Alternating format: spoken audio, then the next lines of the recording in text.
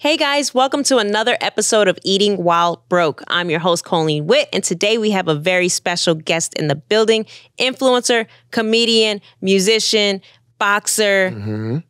What am I missing? Father. Shout outs to the son over there. In the building, Suede's in the building, and I'm really excited to have you. Thank you. You were very passionate about cooking on the show. For all our guests listening, today we are taping in Wheezy's studios. Shout out to Wheezy in West Hollywood. But later on, we're going to have Suede come into Eating While Broke Studios and cook for me.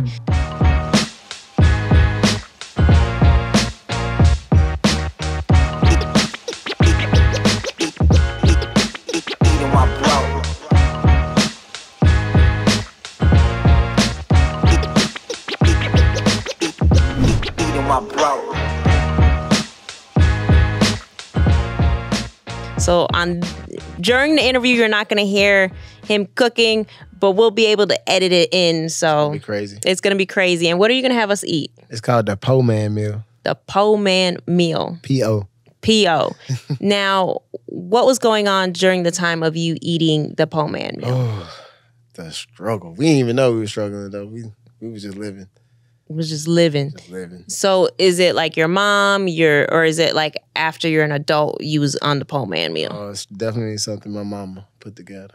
Okay. Mama and them. So what is the ingredients of the dish? It's not many ingredients. It's ground beef or turkey, right? Ground turkey is an option. There's that option.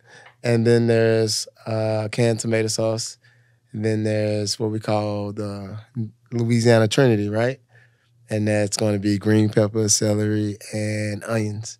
Okay. That's the trinity. Holy Trinity, Louisiana. Y'all know. So when you were saying that in your notes, you were actually going to cut it up. And we got what they call season blend. I told you about season blend. Okay. That's an option because they have the Trinity. Oh, so you ain't going to do the peppers and all that? Well, yeah, we going to do it, but we're going to still use that season blend. Okay. And then what else is in the dish? And then there's corn and that's it. But you mentioned... Oh, no, cornbread. That's what I was going to say. I'm excited about this dish because there's cornbread involved. You like cornbread? I do, even though I think I've never made it before.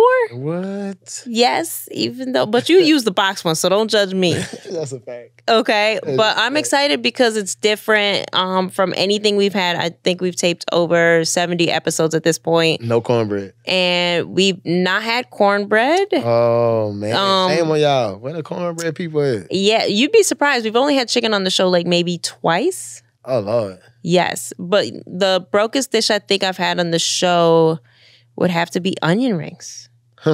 Which, by the way, I sound silly, but I didn't even know you could make onion rings, even though you can make them. But like, I'm always... Actually, like saute them up in... Yeah. And I say you batter that. You don't saute that, right? Well, no, they're batter. They make it, but... Sorry about the cough. It's just a part of my DNA at this point.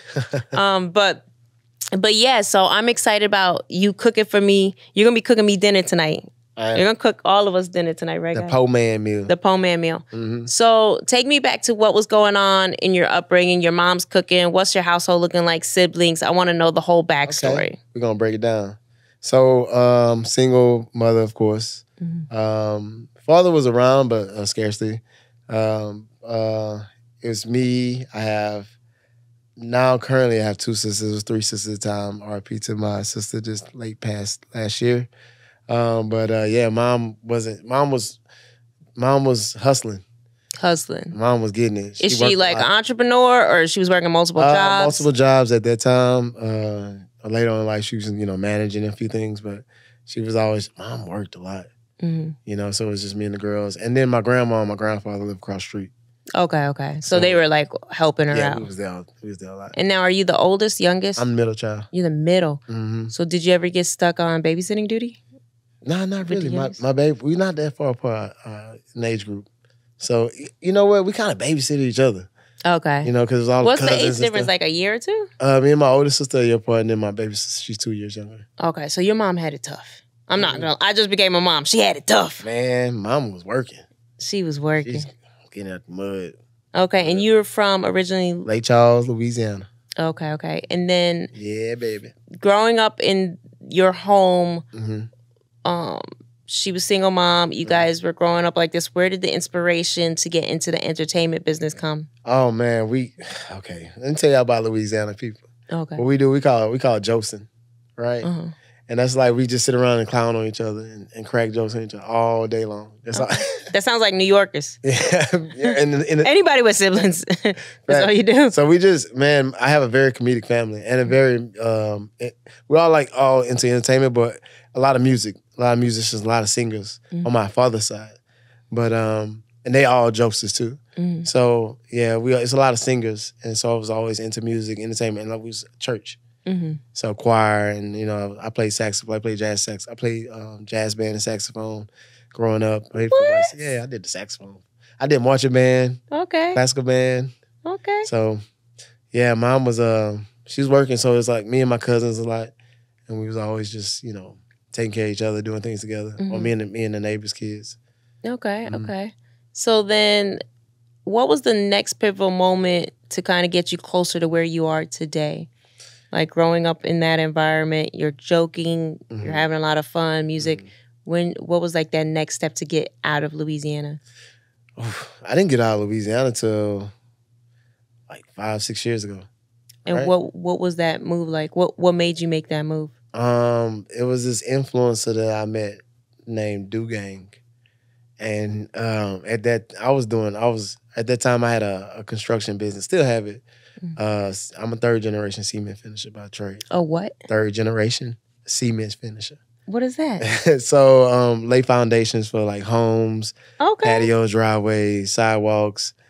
I grew up doing. I have a news clipping of me 5 years old with a hand trowel with my dad. Like, I would never think that. That's awesome. So, but you still have the construction company. It's called Dirt Divers Concrete if y'all need some work done. But it's out in Louisiana. Yeah, Lake Charles, Louisiana. Okay, so you're an entrepreneur. Of course. We didn't put that in the titles. How'd you miss it? That's the biggest one. I don't know how I left that out. Yeah. I guess I don't know. I don't even think that's important. In your EPK. It's not.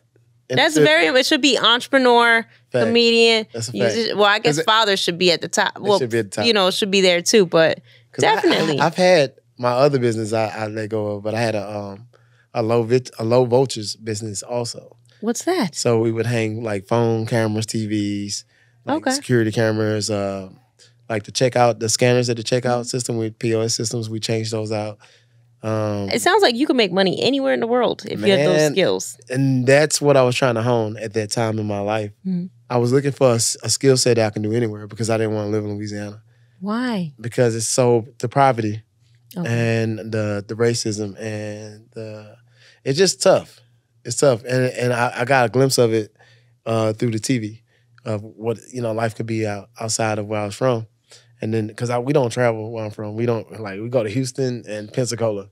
Okay. And that's it. Because we right on the I-10. Okay. So, we go as far as, money can take us. We don't make a lot of money out there. So, going somewhere where money is, people like come to Hollywood, really won't fit your budget if, you're making $15 an hour, No. I'm also like, I make jokes now. I'm like, damn, why couldn't I have chose a cheaper city to get accustomed to? Because I'm from New York. Mm-hmm. That's expensive. Right. I moved to LA. Now I'm just like, you know what? I guess I'm just a big city girl. I don't even know if I could survive the small country. I feel like I could, but then I would have like 10 hustles in a week because I would be bored. But then the hustles would be like, how far would they take you? Because how much money you making? Yeah. It's like you got to find like 2-3 good ones because you can't diversify yourself because you got to put everything into those 1 or 2 good hustles if you don't have a regular job. Because there's only 4 careers you can have outside of there's either oil refinery, plant work, being a nurse or a doctor, or construction. I said oil refinery, plant work is the same thing. Construction work, have a construction business, the casinos, right? That's a huge thing. You make Louisiana sound like a Detroit or something. It sounds like very... I've never been to Detroit. Boy, I've been to Detroit. I was wondering, boy, if this was Cali, they'd clean this up within 3 minutes. Man, Louisiana is something. Yeah. It's a place. But our culture and the fellowship and the food, let's put food at the top. Okay. Say food, family and culture. The fellowship. And our culture is different, because we don't have counties, we have parishes. So, yeah. Explain that. So, like, y'all have county lines, we have parishes. Because, Louisiana, during the Louisiana Purchase, when they bought Louisiana into America, however that go, I'm a little rusty on my history, but they didn't establish the American ways. They kept, like, the French French ways. So it's the parishes, Okay. And I'm from Calcasieu Parish. Okay. So 5-6 years, you said 5-6 years ago? It's 5. 5 years ago? 5. At some point you have this epiphany, you're like, even though I have this business out in Louisiana, I want more. And you chose. I've always wanted more. Daddy was like, my daddy always saying, oh, you're going to be a millionaire. You're going to be a millionaire. Like, since I can't even tell you how far back. I could not remember him telling me that. Really? Yeah, my whole life, my dad's like, he was like, I had a dream he was going to invent something. Like, he always tell me, like, I had a dream he was going to invent something. Like, and that's going to be it. And then now he's like, well, maybe it wasn't you. Maybe it was your son. He was like, maybe your son going to invent it. I was like, wait, I'm still here. Like, yeah, I'm still. dang, he's like, you're getting closer to the finish line. We may have to retire your jersey next. That's the fact. He was like, let me just push it on to the next. Remind him who KFC is. Remember the founder of KFC? I think he didn't sell that recipe till he was like 65 years old. Wow. And he was in the car, going to every restaurant. Hey, pick up this recipe, and eventually got it picked up. But he was an old man. I always tell people that, like, when my dad's like depressed or something like that, I think my dad's now 69, so I may have to start making jokes. Well, you passed that line. But so what happens before this transition? Because something must have triggered you to pull the trigger on the transition. Well, I used to ask my mom all the time, like, in private, like, Mom, you think I'd be a good actor? Like, I used to watch, like, my favorite actor is Don Cheadle. So I watched, like, him, Denzel. I was a fan of Denzel for a long time. I was like, Mom, you think I can act? And she was like, yeah, I'm sure of it. You know what I mean? She would reassure me. I was like, in the back of my mind, I'm like, all right, I can act for sure. Like, I know I can act. So that's locked. You know what I mean? So I started pursuing everything else, like music.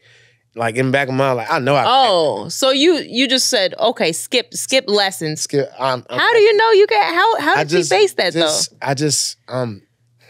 Emotional. I have an emotional, like, placement in my head. It's like, I know I can go places in my head. I feel like I've been through a lot of situations. Now that I'm older, I'm like, dang, I had a lot of trauma growing up, but I didn't know, I had trauma. Like, situations where I can bring myself back to put myself in, like, an emotional state. Yeah. And I'm a counselor, too. So that might be part of it.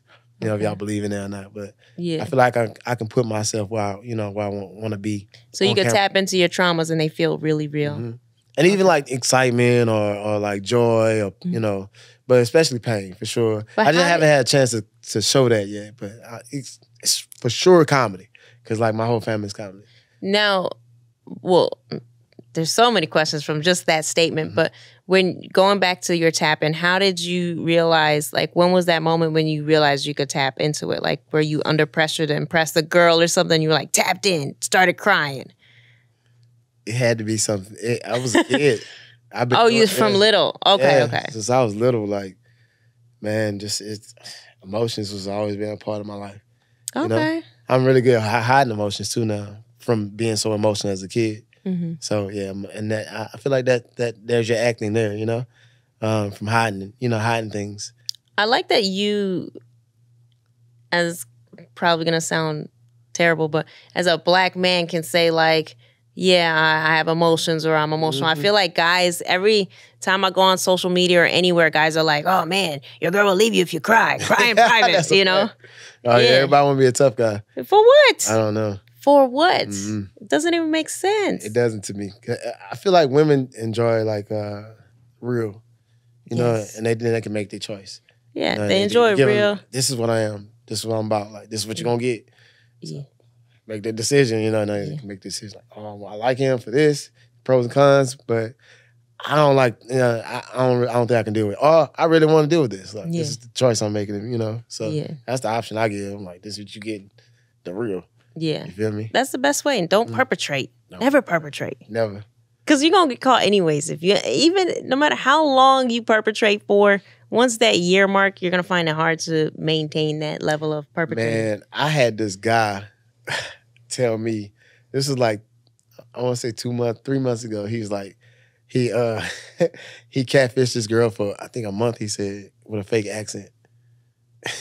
Oh my God. Then say one day he sat up in bed and was like, you know what? I'm tired. He had an England accent, like an English accent. And he's like, nah, I'm done with this. And she was like, where's your accent? He faked it. I was like, yo. Oh my gosh. They Did have she to end go up through that. staying? Nah, he said, he was over. He was done. Let me tell you something, because that accent, that would win a lot of girls over. Man, that's great. The second a guy with an Australian accent walks in the room, you're like, hey, mate. but could you imagine like a month and he's like, psych? Yeah, you leave. Because a lot of the accent also helps him look more attractive. So imagine if he was like a D plus and then he has the accent. Is he wrong? You know, because like there's a few things women do too that make them look more attractive. Also, like what? You better not say it's the makeup. I mean, there's you know, wigs and you know, they got the fake pants with the butts in them and yeah, I've been very fortunate in my life. And thank God, like I'm just now learning the world of wigs because so many women are wearing them with the fake edges and edges, which I honestly don't know. It doesn't look attractive in real life, in my opinion. But I don't know. Maybe I guys gotta like stop with these makeup tutorials because y'all just giving up all the sauce.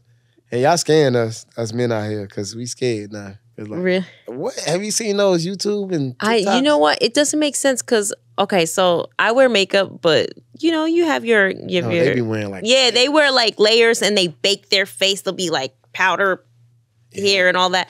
But I just got in trouble with my twin for not wearing enough makeup on my podcast. Yeah, so now I wear makeup. I wore makeup for you today. Wow. Because I usually don't. And my twin's like, I can't believe you went on. Like, did you see how terrible you looked?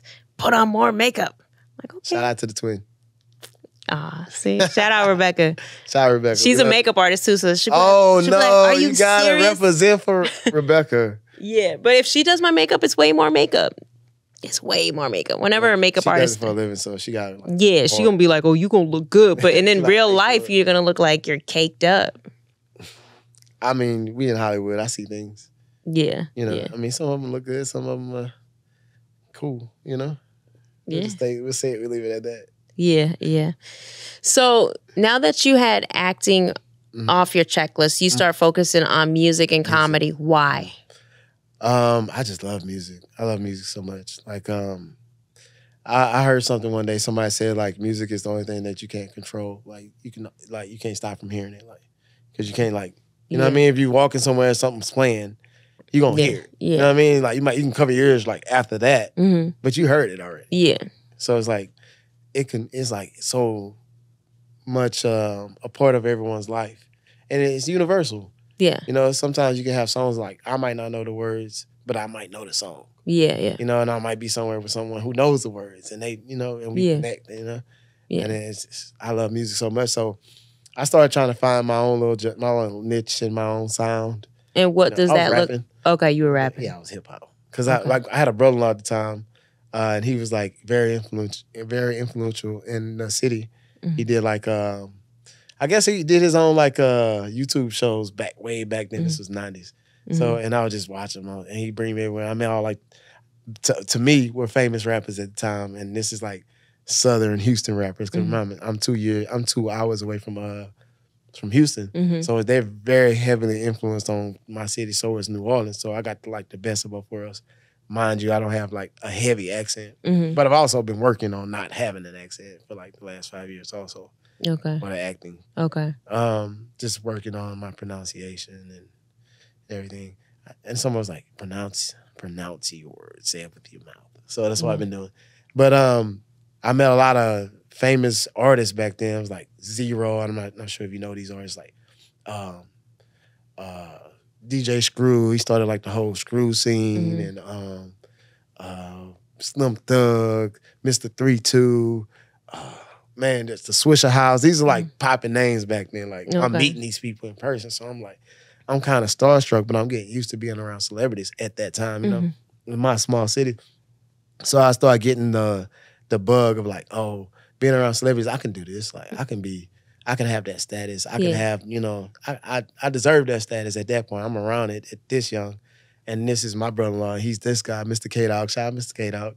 And I feel like, you know, that it's just part of who I am. You know, just it was instilled in me because he was kind of like a father figure to me at the time. I looked up to him, and I just everything he was teaching me was, cause like I said, he had kind of like a YouTube, so he would go around and interview, and then he would like host all the big events and the award shows that we would have. He would host them, so like he was cool with all these people, and I kind of got like my value with them through him. You know, I had my cred in the entertainment industry in that area through him.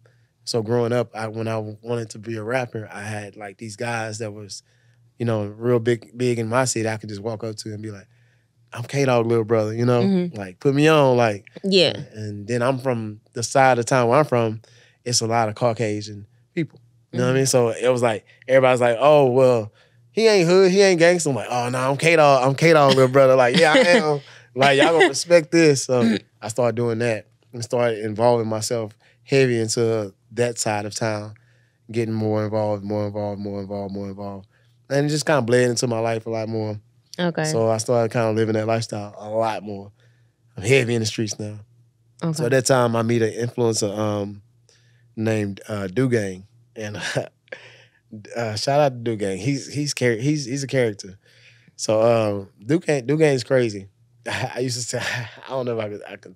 You can say whatever you want. All right, I used to tell Dugang he let his balls hang to hell. I was like, bro, you let your nuts hang to hell. Like, what did you mean by that? Like this dude, he ain't scared of this nigga is not scared of. Give me an example though. All right, so the first prank he did, right, that with me, I didn't go in there, but I brought. This sounds like it's gonna be good. Oh my God. So this kid, let me sit up. This kid walks, he had this thing that he would do.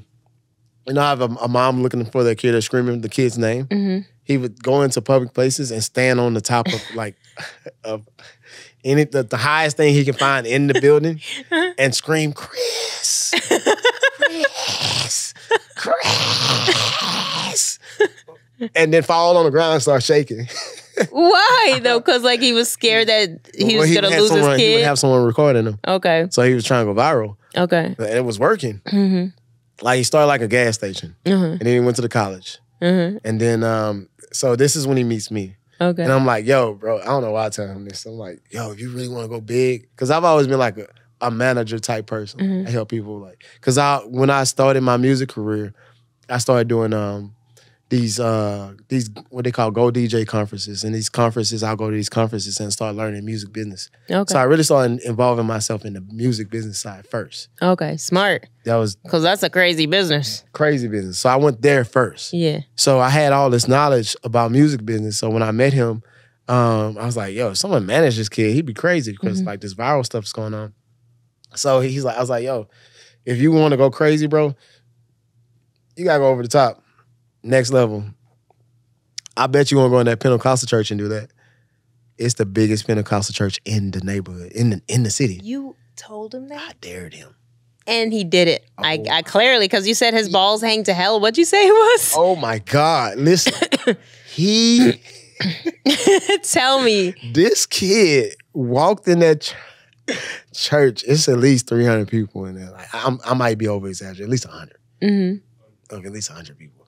I'm like 300. It's at least 100 people in there. So he walks in there and he's like, everyone's sitting down and the pastor's preaching. And he's on all the screens, the screens. And he's walking, he's beelining to the stage. Oh my He's beelining like, he's already past security, the usher or whatever. He's beelining like, and now mind you, he's a tall, light-skinned kid, blue eyes, face tats. He's a white kid? Nah, he's a black kid? We call him red bones in Louisiana. Okay. He red bone, you heard me? So listen, he beelines to the stage. Gets the pastor is at this point, the pastor is still preaching, looking at him. He's next to the pastor and he screams, Chris! Chris, where are you? I got the pizza rolls and everything. They tackle him. No way. Spear him off the stage. Hog tie him, bring him outside, put him on a stretcher. Yes, goes to jail.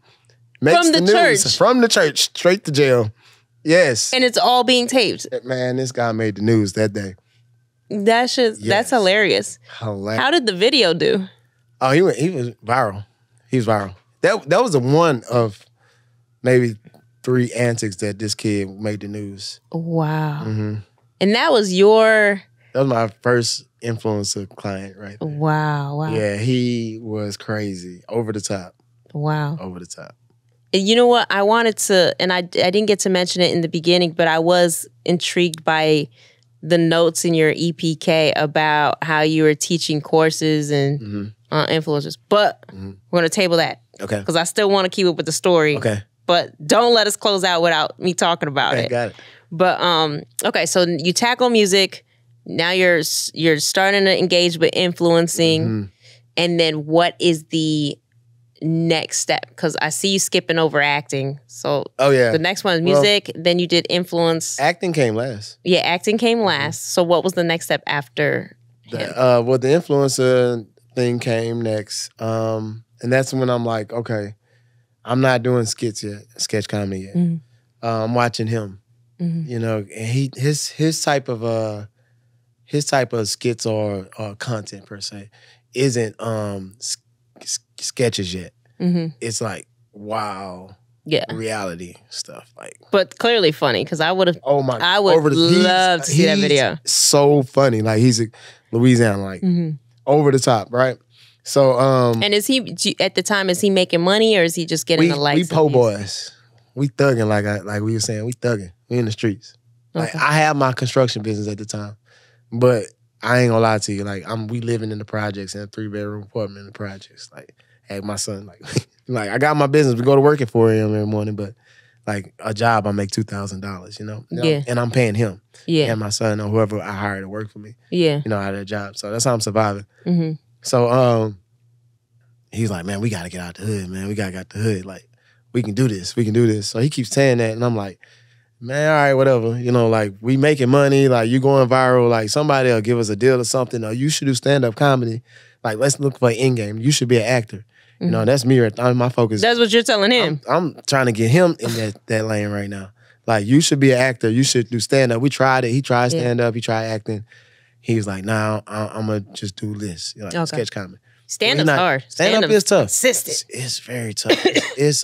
That's like I tell people, like, it's, to me, the music business, like the rap business and like comedy, it's like 10 years of you're not going to make $1 and you're just working on building that craft. I feel like I tell my little brother is very talented.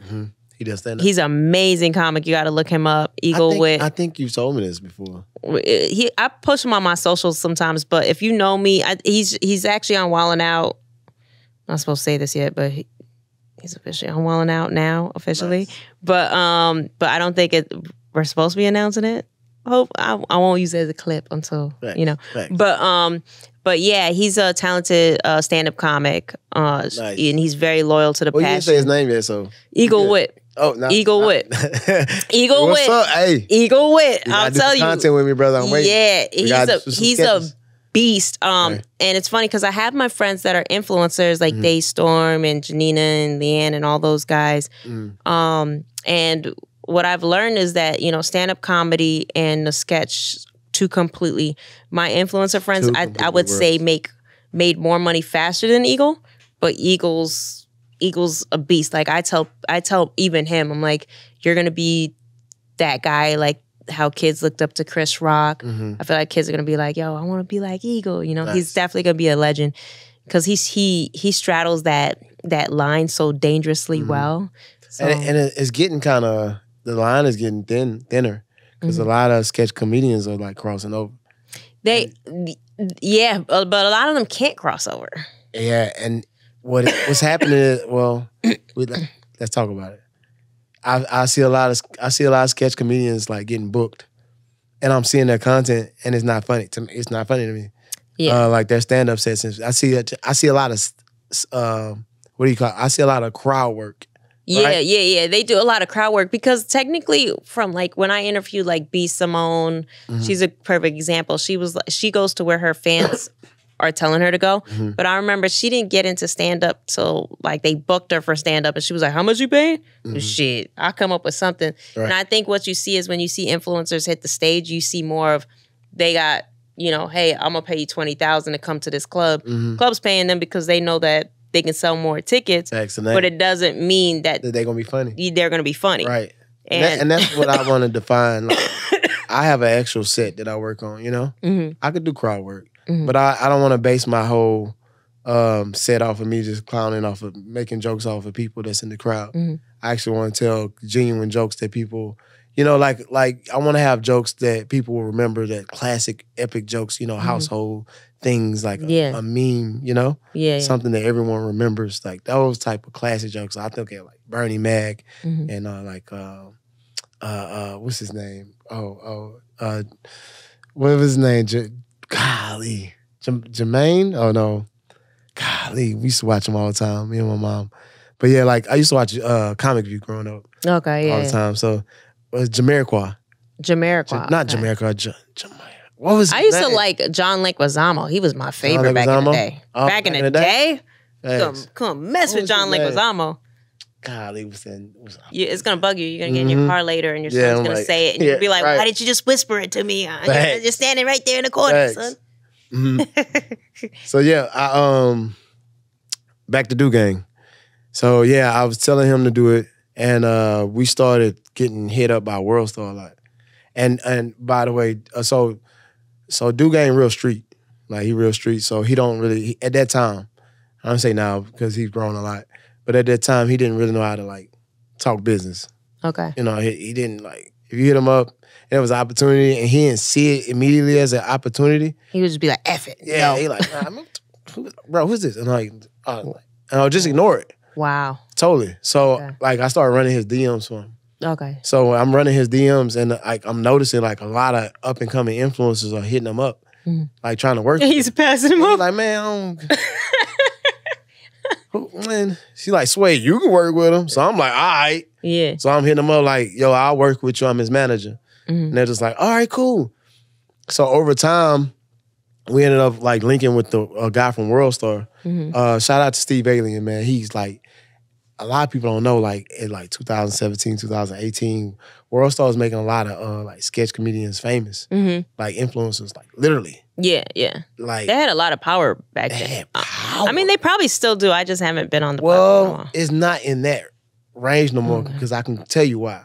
Because I know the inner workings of this, and I could tell y'all why because nobody else said. Now I don't officially work with World Star. I'm an affiliate. Okay. So I can tell y'all what happened, why they stopped making people famous, and this is around that era, right? So they had a guy named Steve Alien, and he was like, so World Star at the time had like three content guys. I don't know if it was a girl guy at that time. I just knew Steve Alien was one of them. And so they would post three. These guys had jobs to post 3 different times a day. So then you had one guy in the morning, one guy in the evening, one guy late night. And they would post whatever they want. But they had like a method, you know, what they would look for. They had, you know, a standard of what they look for. But if you were a sketch comedian and they liked you, they made you famous. Wow. Literally. I didn't know that. Okay. Yeah, literally. Because like, if they're posting you every day, yeah, and you're getting not just a couple, you're getting millions and millions of views. Dorian, his name is Dorian. He lost 3 pages in the time span of me working with him. He would lose his page, and he would hit up Steve and be like, yo, and then Steve, as long as the quality was there and it was funny, he'd have Steve post him consistently. He'd lose his page. He'd be back at 60,000 followers in 2 days. Wow. No joke. So I'm talking, World Star would post him. He would turn his phone off. We'd go to sleep at night. Turn his phone off. He'd wake up 40,000 followers, 60,000 followers, 80,000 Wow. Like, nothing. And you guys had the straight connect. Straight connect. So then what happened? So what happened was, so this is when it got shaky for us. And at this time, it's like, I'm starting to try to like, oh, hold up. Let me get in this influencer stuff too. Let me do some skits too. Like, all right, Steve, if this what you want, because he's telling us what he want to see, like how to like the format, like how to post it, what he wants to like. It's a format to it. It's a formula to this work, to this content stuff. I tell a lot of people they think it's just shoot stuff. It's cool to just shoot shit because you want to start. That's how you want to start. You want to just start shooting, have the content. Yeah. Because if you ain't got to post it, yeah, have it because you're practicing. You know, you're getting ready. Okay. You know what I mean? And then you get better because you start critiquing yourself if you're really serious. And then you start like, you know, paying attention to everybody else that's doing it. You're like, oh, that's how they did this. And that's how they do it. You work with other influencers. You get tips. Oh, what do you use to edit? Oh, this. I got influencers that use the same editing programs from 5 years ago. And then I meet new influencers, then they using the same editing programs that these newer influencers using. So I'm like, oh, let me get that. Yeah. You know, let me learn this. Yeah. So that's how I was able to keep up. But what Steve does is, Steve is the guy that I know that's supposed to. And so what I started doing is I started paying attention to Steve and what type of influences he liked. You feel me? I was like, oh, if Steve like these type, I can manage these. I can make money like that. I'll start a management agency, managing influence. You a hustler. I'm on it. Entrepreneur should have been at the top of your list. I'm on it. I'm like, I like whatever it. Steve do, I'm gonna do. Okay, so you paying attention. I'm paying attention. I'm learning. You feel me? So I'm like, all right, I'm watching Steve. Well, Steve fucked up. Okay, he didn't get fired, and I don't know what happened. He might have got fired. I don't know. I just know he's still around. He still fuck with him, but Steve had I don't know if he got drunk or whatever. I don't know what happened, but Steve had posted himself one day, like. Posting himself doing what? He was like taking like a hookah toke and like, I don't know, Steve was on some bullshit. Steve fucked it up for all of them. So you went ahead and you did create you started managing the influencers and start punting. So I'm on it. I'm in the DMs of Dorian. Dorian's hot. He's on World Star, which brings all up and coming influencers to his page. To his DMs. They're coming from Steve. You follow me? Yeah. So I'm pipelined. Okay, awesome. So I'm and I can name drop. I'm the Box Out guys from Denver. I meet the long neck guy. You know, I'm meeting shout out to long neck. I just recently met Wide Neck. Gucci Berry. These are influencers that now it's another. We're in another level now. We're in another influencer, let's say, era now. Because you know this influencer, this social media world is quick. Yeah. Within 3 months for us on social media is a year, damn near. You follow me? It's like it goes. Wow. It's like because it's so quick. The career is over that fast. Or everything's because it's so fast. It's like today's news next week. Nobody might not care. Yeah. It's that fast. But it wasn't that fast at first. It started gradually getting faster and faster and faster and faster. Now we're at the point where we live streaming now. Yeah. No, it ain't about yesterday's content. It's about the right now content. It used to be about the last week's content. Yeah. It used to be about last month's content. Yeah. Before that, it was like last year's content, you know? Yeah. Because it was social media. Instagram was pictures. It wasn't videos. We didn't know what was happening right now. You know? So it was like things are graduating and I'm graduating with it. I'm like, okay. You have to be able to adapt so fast. Quick. And then, so this is happening. So I'm like, all these influencers are I'm building relationships with now. So me and Dorian was like, all right, let's get out of here. Let's go. And then where do you go? So I had my savings, and Dorian was just like saving up too, and I didn't know, but he saved up before me. I had my savings already, but we were saving up, and then Steve was like, "Come meet me in Miami," and he's like, "All right, let's go." I was like, "Man, we got to visit or to stay." I don't know. He like, "Let's go." He say, "Steve said pull up," and I'm like, "What we doing?" He's like, "Man, I don't get in the car." I'm like, "Bro, we can't take my car. It's a hoop." They're like. So I meet this girl.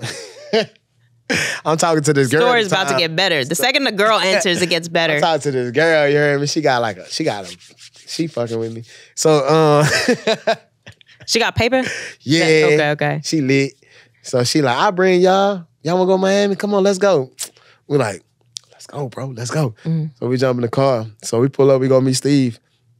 At the time, Dorian had another guy he was working like his like I wouldn't call him like what do you call it, like a road manager, because like he wasn't with him. I guess I would be the road man. I don't know, one of it, but he was like the other guy. You know what I mean? He knew stuff that I didn't know because I'm like coming from Louisiana. You know, I don't know too much about. I don't know enough people outside of the entertainment industry in Southwest Louisiana and Houston areas like that. I ain't never been nowhere. So I was like, I'm depending on him to make those, those connections. And so we go meet him. We stayed with him in an Airbnb for like a week. And he happened to meet with Steve. I don't even meet Steve that day. So I just have to talk to Steve through his DMs and stuff like that. So he was like, I'm staying. Oh, wow. Yeah. He was like, okay. And I'm like, where you gonna live? Where you sound like his mama. Sir. So what's the plan, sir? Sir, like, I'm staying where, sir? The Airbnb's up in 12 hours. Yeah. I'm not kidding you. True story. This nigga's like, shit, I got fans. And I'm like, what you mean? You finna live with your fans? He's like, yep. I'm not making this up. So what did he do? Did he really live with his fans? Hell yeah, he did. He did. True story. I don't know why he don't tell this story. Like, that's true story. Amazing story. And he inspired me to do it next.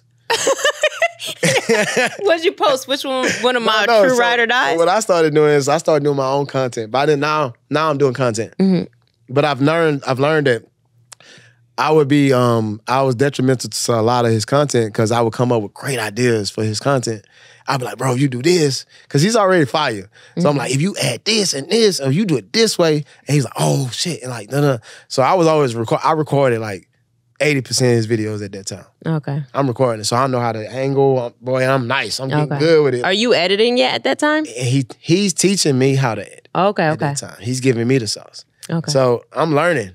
Okay. So like, I'm like, oh, I'm learning how to do it like this. All right. Yeah. So I'm getting real good at it. Like, and I'll tell you, like, someone who holds the camera for the influencer, they don't get enough credit. And I want to say that to any of you guys out there that your friend has became famous and you was the guy holding the camera for him, like perfect angles and killing that shit.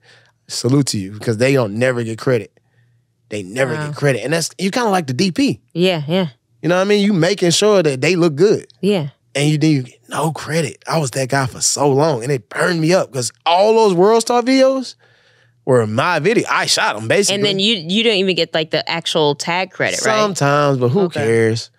It's like, who cares? Like, they like, oh, he's cool, whatever, but who is he? But how can the person behind the scene walk away feeling valued if you're saying that the tag credit isn't that? I feel like the value comes from the partnership.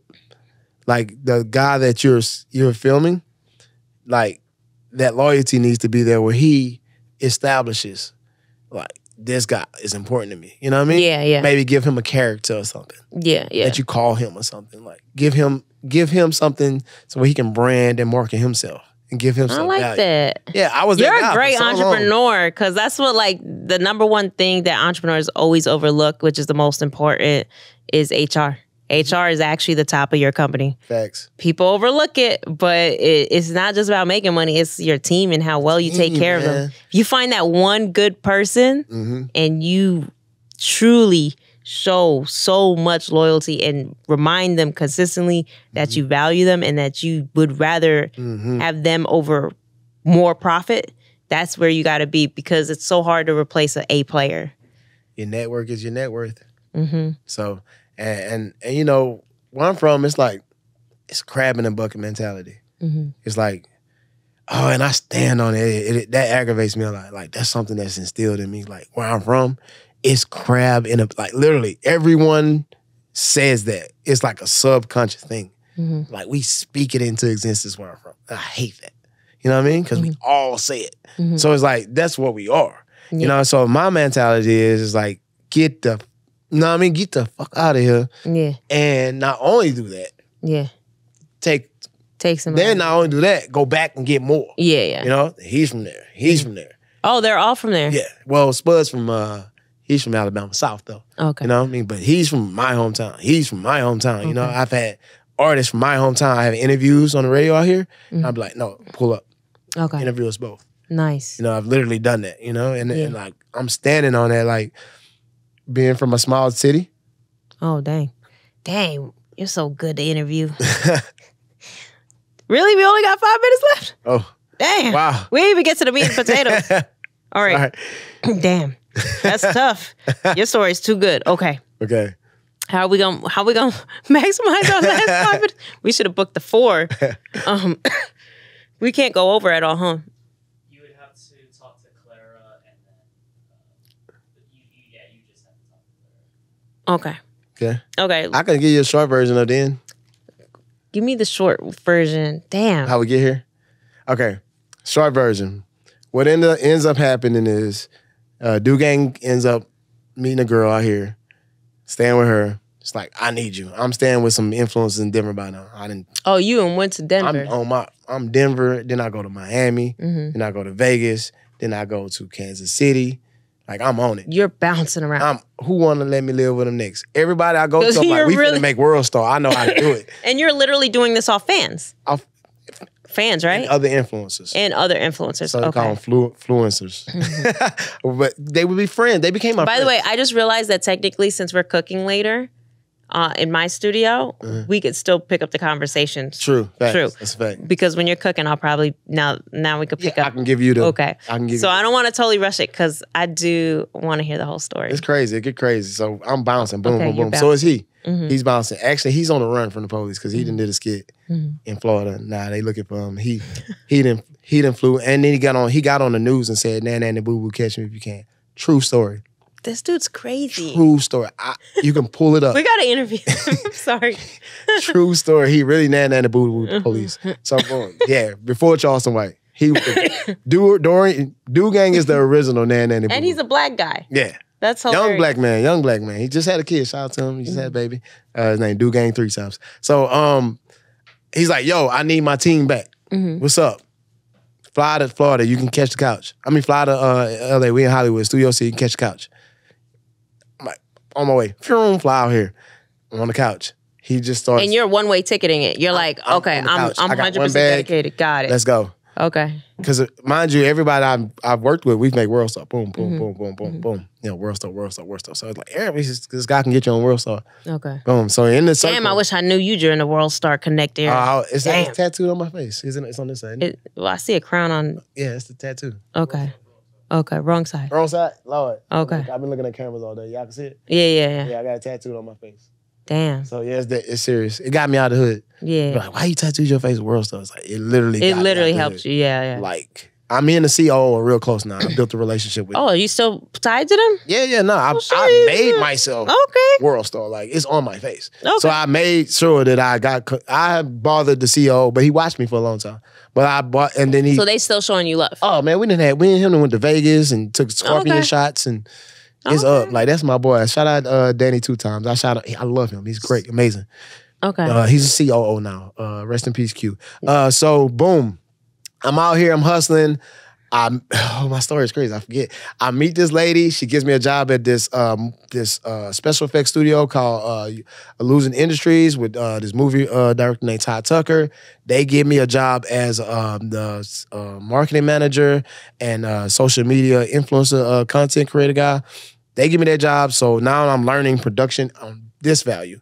On a different level, right, yeah. And I'm quiet. I'm listening to everything they're talking about. I'm hearing the politics of Hollywood. I'm learning how to carry myself. I'm getting the value of Hollywood now. I'm like, oh, they doing what we was doing with skits, but on this level. So now I'm going to improv school. You know what I mean? Now I'm going to classes. Now I'm like, okay, I want to act. Now I want to do stuff. Oh, now you're investing in your acting. Got it. Okay. Yes. Now I'm like, it's time. Okay. You feel me? Now I can be this acting. Because I'm like, man, I may be too old because I'm 39. I look young. You look hella young, by the way. When you said 39. 39 years old. I said, but then I'm 39. I don't look 39. We look good out here. We look good. Black don't crack. That's a fact. So I'm like, nah, it's time. You know, you got all these things under your belt. You know, you've been on World Star like countless times. You got all these connections. And that's what the plug God means. People are like, plug God. Somebody's talking about drugs. Like, no, plug God. I mean, I always say I put people together like Legos. I make the connections like puzzles. You know, like puzzle pieces. That's my thing. So that's what I put people together. That's my superpower. I meet someone, I'm like, that's my manifestation. I'm sorry. You have a manifestation alarm? Yes, 3 times a day. 3 times a day. And what do you do when it goes off? I say so it's probably 6 o'clock right now? Yeah. So right now I would say I am abundant in all things I do. Money comes to me easily. I will. I bring light and power to everyone around me. I'm abundant. I say it 6 times out loud. And Really? 3 times at 3 o'clock, 6 times 6 o'clock, 9 times at 9 o'clock. 3 times a day. 3, 6, 9. God. I want to be mentored by you. I low-key want to be mentored by you. I've had like a couple mentors. I've never had a mentor that was like my age. But like you are so damn. Thank you. Like I'm still working on me though. I mentor so many people and I'm a work in progress, but all my mentees pretty much surpass me when I'm done. And I'm so proud of them. That's what's up. I'm like, oh, y'all better run laps around me. I guess these are my mentees right here. Yeah, I'm sure you are. Right? Yeah. Nah, just so he doesn't beat you. Yeah, I got my boys. I got my gang. This is my crew. I mentor so many people, and I just started to think that maybe I'm just lucky I picked the winners, but all my mentees kill it. Kill the game. I'm so proud of them. I love it. Yeah. But yeah, I may have to recruit you on my team. You may have to school me. Let's go. I want to do. Since this Charleston White situation, and we can talk about that. I don't know if you know about that. You didn't know I was maced by Charleston White? No. Wait, what? You didn't know this? No. I got maced by. I was supposed to box Charleston White 3 months ago. And he maced me. Did you not know this? Oh my God! Wow. No. I thought this was what the interview was about. No, the interview is about knowing you. Oh getting to know your story. Charleston definitely maced me 3 months ago. It went viral. Like. Well, you know what? Remember this, because this is where we're gonna have to pick up when you cook for me at my studio. Okay. So guess we are definitely going over the time slot, but we are gonna throw to commercial and then pick up with Suede cooking for me in the kitchen. Oh man, meal. All right, peace out. Okay, y'all, we are back with Suede in the kitchen. You are about to cook me dinner tonight. That's right. And I'm starving. But, you know, I heard there's a little bit of cake involved, so I'm excited. So just walk us through your ingredients one more time. So we have some turkey meat here. We have some cornbread mix, tomato sauce, corn, golden corn, and 1 egg, some water, a little bit of sugar, and some butter. Awesome. And milk. I think you said milk. We got milk. Awesome. Of course, the milk. So start feeding me. Oh, we got some seasoning. Oh, yeah. We got the Holy Trinity seasoning right here. And if y'all didn't know, Holy Trinity, it would be green peppers, onions, and celery. But we found a collab of mix. Yeah. A little Cajun mix. And you know what, guys? It's my first time ever hearing about the seasoning, but it tastes really, really good. It's really good. I like it. And we got it at Walmart. Yeah. We shopped at Walmart. And this whole dish was like under $10 at Walmart. Very impressed. I did not know that you can pull off a whole meal. I grew up on Walmart with $10, but let's make it happen. Feed me, please. Okay, so let me go ahead and we're gonna start with the cornbread. Okay. Okay, so I'm gonna take this mix right here. Boom. We're gonna get this bowl. Put him right here. I'll move my pan. That's your drain bowl. That's my drain. Oh, that's my drain bowl. Take my I'll bowl be your little here. backward chef. Got me hooked up. I don't. Here, okay, this our area right here? Yeah. Okay, so we got our egg. We're gonna throw our egg in there, crack our egg, do it like that. Drop our egg in there. Hold on, I should put my glove on. I just went ahead and... Oh, no, I usually just use the glove for the meat. Okay, so we got some milk. We got our milk going inside. Booyah. Like so. And then we're gonna add this cornbread mix. And the thing I like about this cornbread is, see, it's a trick to the cornbread in the South. What is it? We add a little sugar to ours. I see. You keep asking for more and more sugar. We like that. All right, so, you know, we like to serve diabetes on a plate sometimes. So, let me drop my trash. Okay, yeah, so we like to serve diabetes on a plate sometimes, so I'm going to give you a little bit of that today. Okay. But it's good diabetes, though. Let's see if we can get this open. I'm going to use the teeth. Do you want me to help you? Can you? I'll help you. Okay. I'll be your help. I tried to use the little tiger bite, but it didn't work. I'm gonna grab my whisker. No, I'm gonna use a fork. See, you gotta get good with it. Let's get scissors now. I'm playing. Take my turkey meat, put it over here. You know, we should have me helping you for real. Yeah, you wanna help? You wanna whiskety whisk it? Guys, I could cook at home. Just so whip it. All right, there, I got it open. So you want me to just dump it? Yeah, dump it in there. Okay, there. You want me to whisk? Yeah, we call it whipping it. Whipping it. I'll whip it. Oh, no, it's whipping it with a D. Whipping it. What is it? Whipping it. Whipping it? Whipping it. Is that for real? Yeah. Let's whip it. Whipping it. Yeah, there you go. Okay. She about to whip it, y'all. All right. Take it back. So I don't think I've ever made cornbread. Okay. You know, when growing up, you know, your mom, you know, back in the, I don't know about current moms, but you know, they make the cookies from scratch. But nowadays, with everything instant.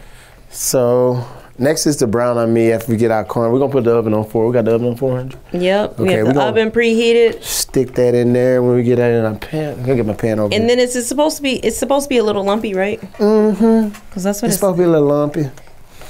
Whippity. Putting the wrist to work. Work the wrist. Back in my project days, you know. So is this batter taste as good as regular batter or no? Like, you know, when you do cake batter? Are you gonna add sugar? I'm gonna add sugar. I'm gonna add, what is this? What is this? A tablespoon? I'm gonna let you add. We're gonna add 2 tablespoons. You can fill that bad boy up. Oh my gosh. There you go. Really diabetes, that's crazy. We all right, now mix that in there.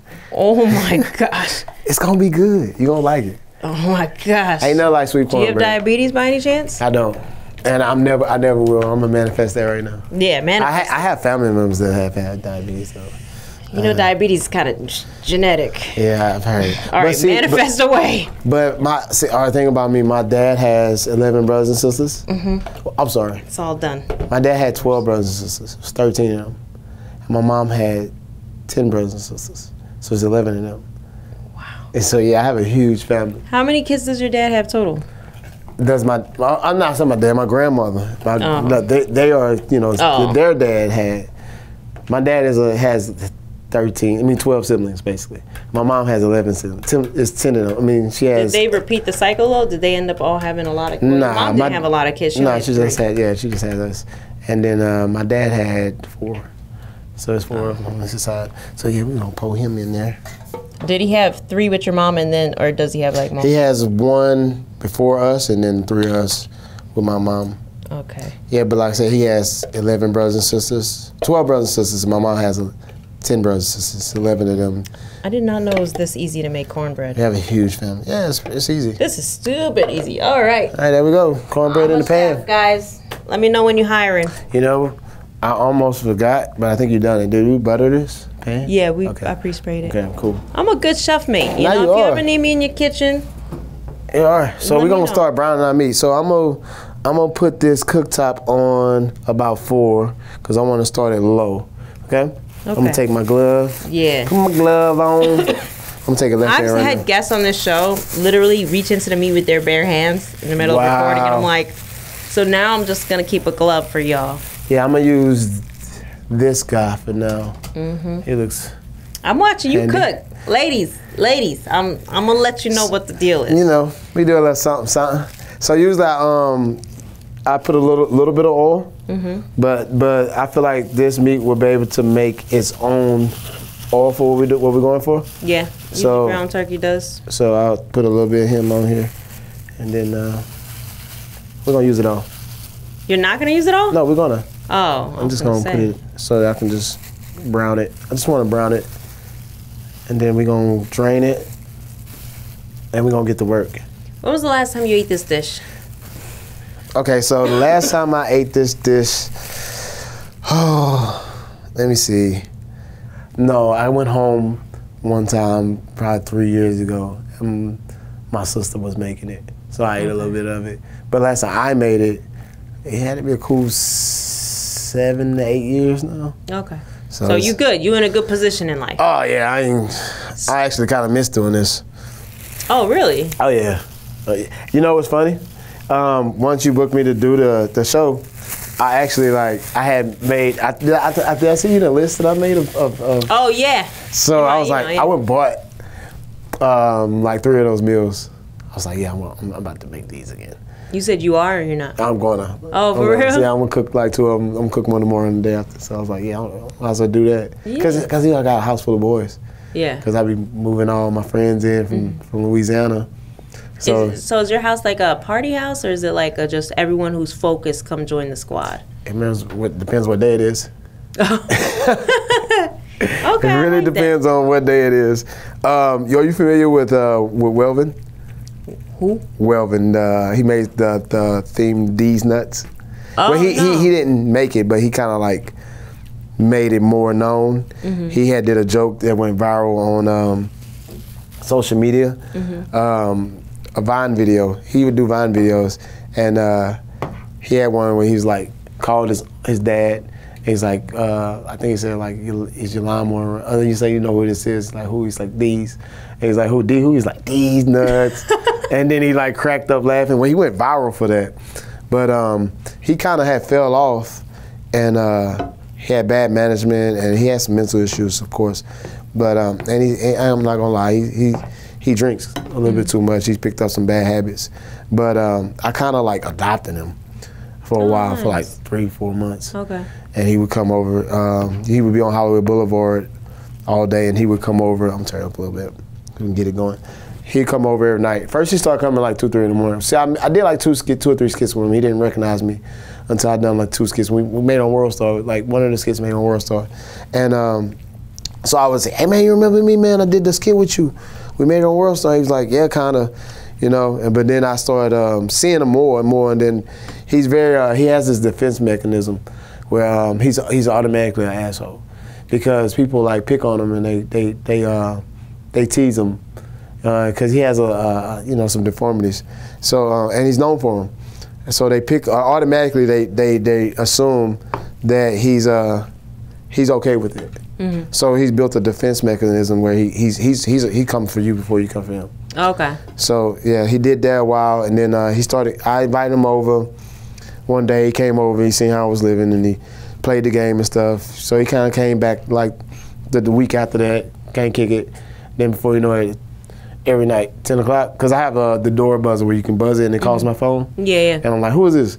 It's me, Welvin. For like 3-4 months, so I was like helping him out, giving him clothes, I'm take baths, and then we was just kind of cutting up and stuff like that. So yeah, like my house is kind of like, I just attract the broken, you know? Yeah. A lot of broken individuals come through because I feel like, you know, I'm a safe haven for like people that you know, if they're in Hollywood or they're not from Hollywood, you know, somewhere they can, you know, go hang out for a couple of days or something like that. I've rented my couch space out so much. I have someone on my couch now. So I think earlier in our conversation you were saying like we were talking about like you saying that you were like emotional, kind of. I know that came out a little different from the way you said it, but you had mentioned like you had been through some traumas, but you didn't really realize you had been through traumas. Right, I didn't know. I just thought it was like, I thought everybody deal with like the type of things. I had a lot of severe situations as a kid. I had a lot of, you know, and it wasn't just me. It was like my siblings. Me and my siblings went through some serious, you know, things. And growing up, you know, as serious as they weren't talked about. You know. Can you give us give me an example? Well, yeah, it was a situation involving someone really close to me. Someone was hurt in a very dramatic way, where it was detrimental to all of us for life. Right, because it affected us because it wasn't the way they were hurt. It left a stamp, it left imprint on the world, to where, you know, it's nothing we can forget about. We can try to forgive them for it, but and this person was really extremely close to me, and me and my siblings, and you know, they hurt one of my siblings basically. So growing up, we didn't realize, you know, I didn't understand why certain individuals treated me a certain way, and it was because of they were looking at me. I was held responsible for the things that this other individual done most of my life, you know, and they're not knowing. It would be like my peers or kids at school. They'd be talking to me, you know. They would say certain things, and I'm like, what are they talking about? Because I never had that conversation with my parents or no one, so I didn't know what they were talking about. You know, and it just affected me because I didn't have anyone to talk to about that. I have no one to vent to about my problems, my situations that I'm going through, because I was just the only boy, because I got 3 sisters. So I was the only boy. Yeah. You know, my father wasn't around, so he was in jail. So he got out when I was, I was probably like 11, 10. So a lot of, and then, you know, with my father, when he got out, he came out, you know, devoted Christian. So, and grew up like that. And he was kind of like raised to like a certain way. You know, in the South, we're raised like certain things you don't question, certain things you don't, certain questions you don't ask, certain things you don't, you know, you just, cause you know, you raised around that Southern mentality where like, even like racism, like if you see this white person, you don't speak, or if this white person say something to you, and you better not tell nobody. Yeah. You know, so that's instilled in us as black people too, because, you know, you don't want to, you know, master to find out. So things would happen, and we would keep it in the family. We don't talk about it amongst, you know, other individuals. So it builds this stigmatism, I guess, that, you know, you just don't talk about stuff. It happened, and, you know, that's what it is. Yeah, the reason why I brought it up was because I do notice in the short time that I've known you, you definitely seem like you help a lot of people, and then like hearing that you do attract broken people. I think that people that have been through trauma subconsciously do attract more broken people. Yeah, I feel like we can relate, you know, we can understand each other more. Even with me living in Hollywood per se, and like I got a Hollywood view from my balcony and everything, like I still, I appreciate everything, but it's like the value that I get from having other people around me that understand where we at, where we come from, and like, let's get it, let's go, you know what I mean? Or what, you know, having someone that understands that around me, it just affects me more, you know, and someone that appreciates it more, you know, or even someone that hasn't had opportunity to be around something like that, and them seeing it and like, oh, this is what's up, like, you know, because when I go back home, when I used to go, I haven't been back in a while, it's been like a year, but when I go back home, I used to like watch my Instagram and the friends I make out here, I'll watch their stories and stuff like that, and I'll be like, that look like so much fun. Like, I'm so intrigued, like, by the trees and the beach and the views and the women and the, you know, the cars and the money and the glam, and like, it's so much stuff. Like, when you're here, you're living, like I said, living in the now. It's like, I'm just going hustle, I'm grinding, I'm doing my daily, like, whatever. I'm not paying attention to the horizon or the mountains or, but like, when I first got out here, it's just like, I remember the first time I walked down Hollywood Boulevard, I'll never forget it. It was like a movie. You know, now when I walk down Hollywood, I'm going down and get like a Snicker, you know, or like it doesn't faze you as much. I know when I first moved here, I remember looking at the mountains and all that, or like I would love to go to like Universal City Walk and all those places, but then I did move to Hollywood, and it was like nothing. Like it was so weird. It was like that was the spot to be when I first moved here, and then once I lived on Hollywood Boulevard, it was like I never went down Hollywood Boulevard. I didn't even appreciate it. And I live the next street over, literally the next street over from Hollywood Boulevard. So, and I've been there 5 years. So I'm like so numb to, I mean, last night, I mean, and it's so surreal, sometimes like a simulation, because night before last, I think it was night before last, I mean, I went on my balcony and watched the police raid the next apartment, dude run on the roof, helicopter with the light, chase him on the roof, like, the whole SWAT. I'm like, okay, yeah, this LA. Is, you know, in a minute, in a moment's notice, you might be walking down the street as a butt naked dude on the corner. Yeah. You know what I mean? Screaming. But me, myself, my first couple of years when I used to see them, the butt naked dudes, I didn't know how to handle it. But one time I was with one of my partners, and he jumped out and started whooping him with a belt. What? Yeah, he started whooping the homeless dude because he was butt naked. So he's like, he felt disrespected, so he whooped him. He started whipping his ass with the belt. So I'm like, you know what? For now, if I feel like they get at least competent to have their pants up, I'm jumping out whooping their ass with the belt too, because I don't want to see your naked ass. You know what? I had a meltdown when I was like 30, and I got placed in like, and I rarely talk about this, but I'm not like ashamed of it anymore. But I ended up in like a mental institute, and what I learned is, I learned a couple things. One, mishandled trauma is real. It's literally mishandled trauma, especially when you're young. It's just, I don't even know if it's really curable. It's just like you got to find the best way to cope with it. But what I also learned is that mental health issues are real. Like when those people are walking down the street naked or whatever, I had a meltdown. I was literally hallucinating. I was like, Jesus Christ. I was like running through the alleys. And if I wasn't hospitalized and got rest and got better, you know, who knows what would have happened. So now when I see people like on the street, I'm like, oh, you know, maybe they have schizophrenia or something. I was very fortunate. I didn't have any of those things. It was just severe lack of sleep. But, you know, I realized, like, when those people are, like, naked or, you know, doing all that stuff, is, you know, they're probably either off their meds or the hospital kicked them out for no insurance. So now I just have more empathy for them. And I kind of feel bad for our healthcare system. I'm like, why do we have such a sucky healthcare system? It's terrible.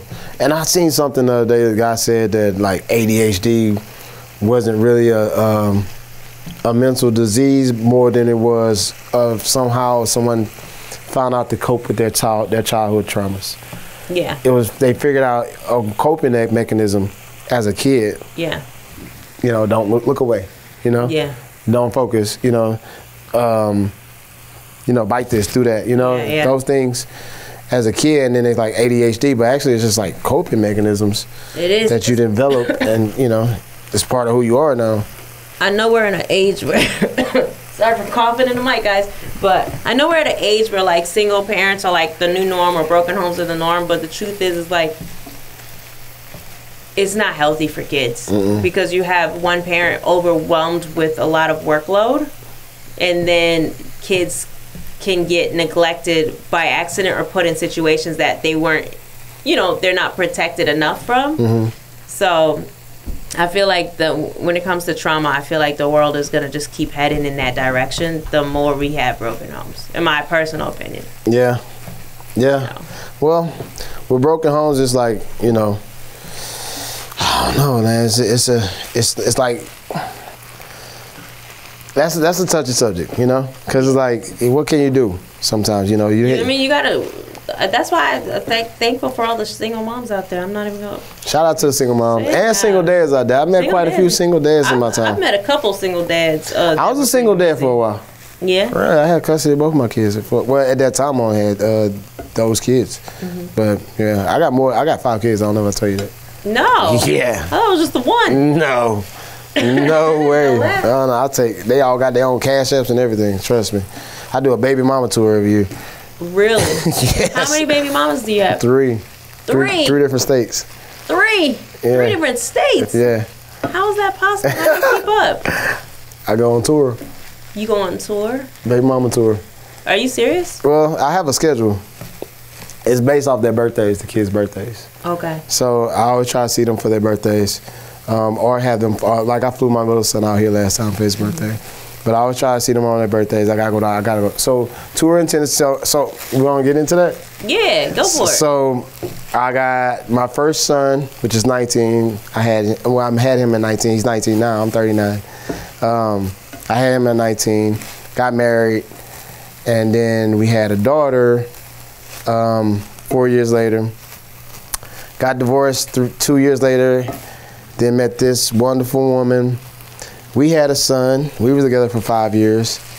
And I mean, all these kids were born in Louisiana, except for my daughter. I moved to South Carolina for her when I was married. So she was the only one born in South Carolina. Moved back, we didn't work out, split up, met this wonderful girl. She had a son for me, and then me and her didn't work out after 5 years of a relationship, but we're still great friends, me and her. Actually, I still love her. She's a great person. Great. We talk like all the time. Okay. She's a great individual. Just didn't work out. We didn't work out, you know? By the way, I haven't seen you season this meat, and I'm deeply We're gonna season it. We getting there. We're gonna drain it, then season. Cornbread sounds like it smells like it could be burnt. Hey, I'm not. You know what? Our cornbread is done. I'm not trying to judge, but I'm judging. Yeah, I'm so glad you said that. Let me get back to this cornbread. Come on, chef. Let me get to it. It is done. Okay. Yeah, you saved the day. Perfect. Oh my gosh. Shout out to me not burning. Okay, perfect. Perfect. Almost got it. We almost burned it. I smell it. Turn off the I smell it. Oven we almost burnt the cornbread. Okay, so cornbread successful. Okay. Let's turn this bad boy off. Stop. Okay. All right. Now you back. Now I'm back in the kitchen. All right. Now we got the meat. Yeah. Now I'm gonna throw a little We're seasoning gonna in. see if this is an under 20-minute dish. Under $20 on the 20-minute dish. Now we're gonna throw a little seasoning in this bad boy. Okay. I don't got much. Since it's turkey meat, we ain't got much to drain. We actually don't have any to drain since it's turkey. But if this was ground meat, we'd be draining. So we're gonna add a little seasoning. Okay. Let me know what you. So I've been chopping and mixing. Yep. Chopping and flipping. Okay. So we're gonna add some seasoning right now. Some seasoning to this. Are you a heavy seasoner? I season like a crazy person. Well, with Cajun seasoning, you don't want to do too much because then it'll be really salty. Okay. So you have 3 baby mamas. You do tours. You take care of your whole. So are you able to, with your career right now, are you able to take care of your whole family or? I do stuff for mom when I can, but with having 5 kids, it's tough. I get a lot of people ask me help. I do. Family. I've told a lot of family no. I have 5 kids. Yeah. So it's tough. And they vary in age. Like I said, so the middle one, she had one. Then we were together 5. Then I met my last baby mama, and we had 2 kids, and they're 2 years apart. And I didn't start my career tied to these relationships. Me and her relationship was like, right? Okay. So then the first baby mama moves to Texas. She moved to Texas a while back. That's when I had custody of my oldest son that you met and my daughter. So I had custody of them for a while. I was in Louisiana. Then she moved to Texas. I had them. But then they got to a certain age and was like, all right, y'all good enough to go. So they go there.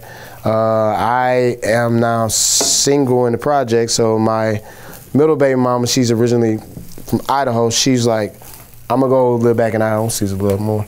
I'm going to go back to Idaho. I'm like, cool. You're going back to Idaho? Cool.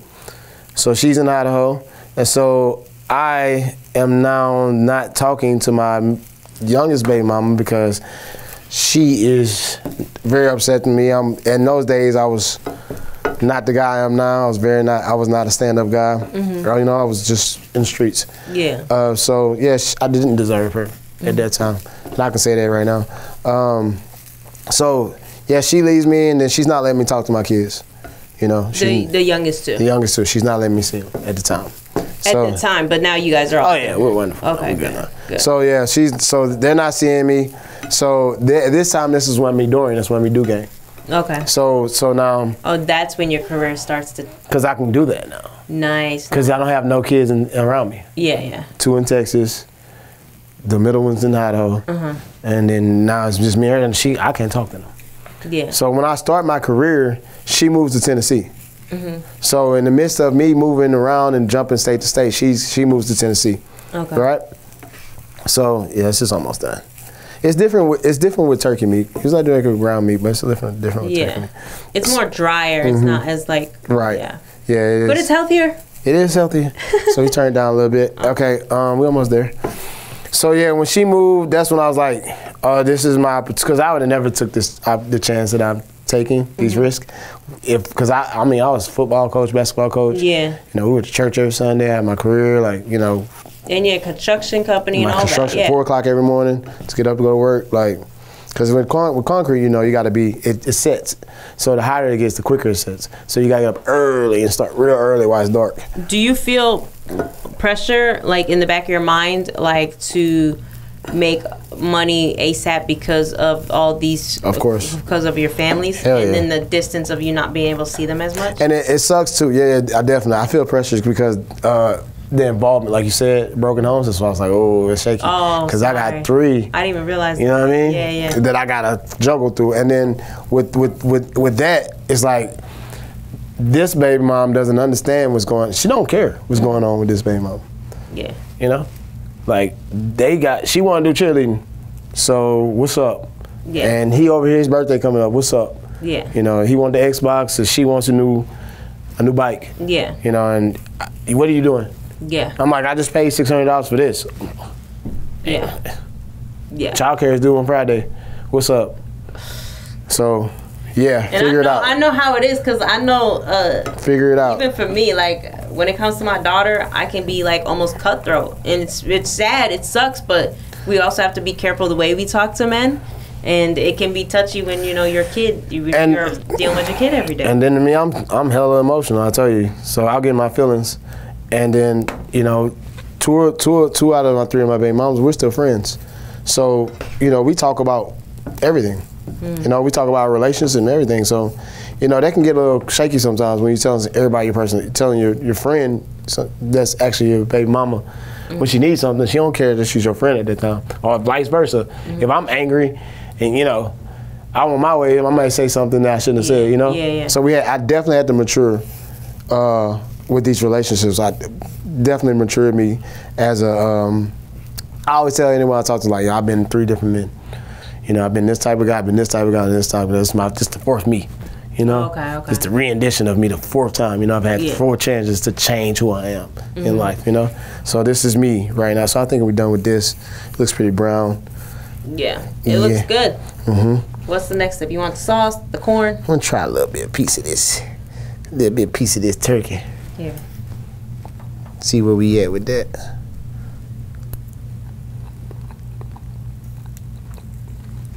Tiny bit more seasoning. That's a lot more seasoning. Yeah, look, see, he's telling on me. Okay, so boom, flip. Yeah, I needed more. It's turkey. Okay, where we at? You're just talking about how you've evolved as a man through these three major relationships. Facts. I feel like women has been the most detrimental like I was raised with women. I've learned from women. I had one of my mentors tell me, all right, so I'll turn this down now. So now we're going to add some sauce, some corn, and some water. So here we go with our sauce. I usually add a full cup, but since this turkey meat was so lean, yeah, we're gonna add half. Awesome. Okay. And you want your corn? Yeah. Let's go with that corn.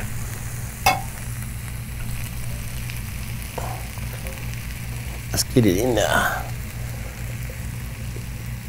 And then we'll add our water. Awesome. Turn it down a little bit. Let's get that mixed up in here. Oh yeah, this looks very saucy. Okay. This is different. I've never had this before. It's called the Po Man's Meal. The Po Man meal. And it's P.O. P.O. That's right. what we're going to name the episode. The Po Man meal. Po Man meal. If you're from the South, you know. Po Man meal. There's a few different Po Man meals, right?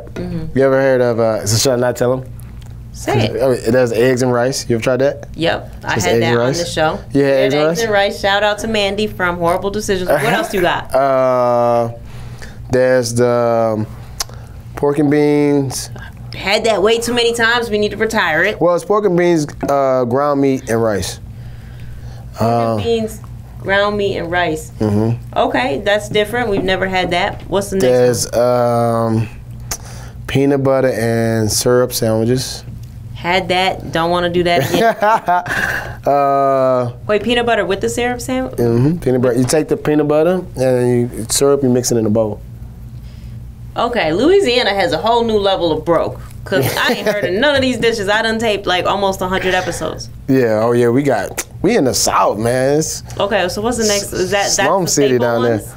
So right now, I'm getting my mix good. So the acidity in the tomato sauce I want to kill, right? So I'm gonna put a tablespoon of, yet again, we'll put half a tablespoon because you remember the turkey meat is not as. You and this sugar. The sugar, baby. Okay. You can't be a diabetic and date Suede. You would actually die. We're gonna get you some sweet low and put in there. Yeah. Put that sweet low in there. Yeah, baby. We didn't use the butter. What was the butter for? The butter was for the cornbread, but to go on the cornbread, or was it supposed to go in it? it was supposed to for the pan. But we greased the pan. Let me try to look. Yeah, it's for the pan. You're right. Okay. Yeah, I can't wait to eat. Feed me. Oh, we almost there. It's looking like home right now. All right, ladies. He cook a little slow. Now, usually you can add this over rice, right? It looks like something you'd have to add. Yeah, definitely add over rice, but we just, you know, you can Pasta, something. You can throw it over some pasta also, but All right. we almost there. We almost there. Feed us. Or do you want me to cut the cornbread? What you want me to do? Oh, okay, yeah. Cut you a good little slice of cornbread. Okay, here we go. Ain't hot. No, it's not hot. We good. You might need a bowl for this one. You don't think? It's fine. It's fine. I'm gonna Gotcha. cut a big piece, a little piece. Yeah, cut you a big piece. I'm gonna cut right across. I like how fast that cornbread was done. You know what it is? I learned in the little baby oven with the little baby pans that everything cooks fast. Man, I'm gonna have to get me one of the baby ovens. Oh That my was- gosh, that was so this fast. cornbread looks so good. Do you want me to put a piece on your plate? Certainly. Okay. Yeah, this is cool. I ain't done this in a while. What, cook for a woman or cook a poor man's meal? Both. Both of BOFUM. Both of them. All right, here. That's some more Louisiana slang for you. Yo, this Both looks of 'em. delicious. And it's soft. All right, I'm just gonna. Should I put more? I feel like I should put more. I'm just hungry. No, I think you're good. I'm gonna try a piece of your cornbread. Okay, go for it. Tell me what you think. See why we add sugar? Yeah, definitely needed the sugar. I don't know what it tasted like before, but That sugar gave it that We call it that yeah. it's very sweet though. We call it that yeah with the yeah. I could eat the cornbread by itself. That's that yeah. Oh, I got something for you. We ain't done yet. I got something for you. We got something for you. But we're gonna eat this right here. I'm starving. All right, this is ready. All right, so we got the cornbread on the plate. Everybody, he's in there cooking soup. It look like soup, right? It look like soup I'm gonna for get real. this bowl. This spoon right here. All right, All right, guys, let me get your plate. all right. Here we go. Now this the po man, y'all. Poor Y'all man's ready? meal. Here we go. I'm gonna dive. This is really good. Po man meal, y'all. Here we go. Okay. All right, Paul man. Let me give me a little bit. LR in the back. You hungry? Hello, I got you a plate. We got you a plate, buddy. I haven't ate this in so This long. dude took one for the team for us today. Shout out to LR. Shout out to LR. All right, I'm gonna wait for you. This looks delicious because the sauce is like melting with the cornbread. You could already see the vision. Let me turn this Alright. off. So, cornbread, ground turkey, corn, looks good. The only difference is I probably would have made the cornbread and then I would have put the sauce on top. On top? Sit on Well, I didn't know if you wanted it on top or not. I'm just excited. Okay. All right, here we Hold on, go. let me give me some. Cheers. Okay.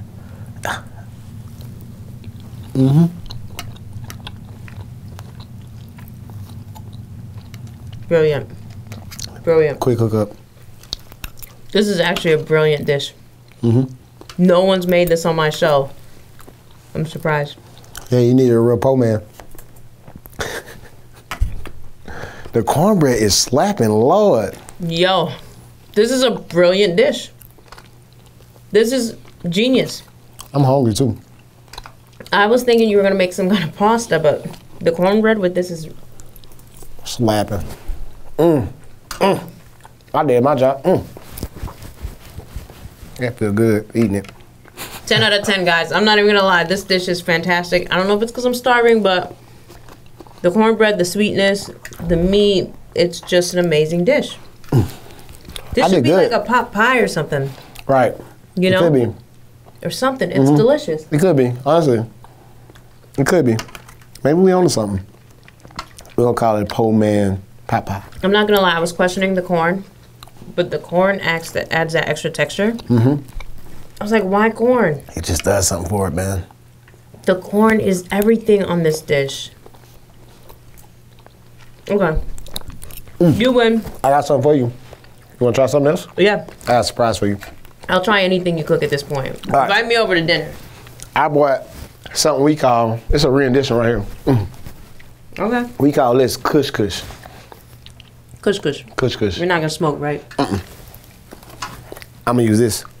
Milk. Yeah. Okay. You ready? Milk with our meal. So we're gonna take this. Okay. Boom. Boom. Move this to the side later. And then I'm gonna take some more cornbread. Hold on. To eat your cornbread. You gonna eat your cornbread? I'm gonna eat the cornbread. It's so delicious. It's amazingly It's smart. that sugar, man, sets it off. Okay. Okay, and this is like almost like a cereal dish for us, right? So you take the cornbread, you break that cornbread up a little bit like that. Okay, I'm thinking that every house in Louisiana has cornbread. Man, we some cornbread eating some bitches. You hear me? So Has your son had this dish? I don't think he has. He was Texas raised.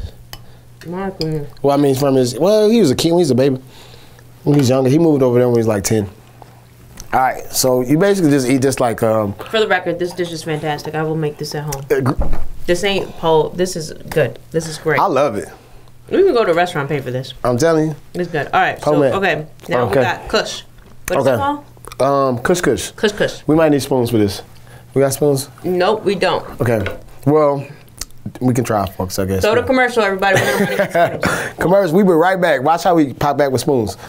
We're back We back. with Kush Kush. We got the spoons. All right. So it's basically like a cereal. Okay. So I Cereal. know it sounds crazy, Okay. but it's like a dinner cereal. It definitely sounds crazy. Let's try Okay? it. You just gotta try it out. Do you have to eat it really fast so it doesn't get Well, yeah, before it gets soggy, but you wanna like mix your milk. not a crazy amount of milk. Not crazy amount of milk. Okay. Just a little bit.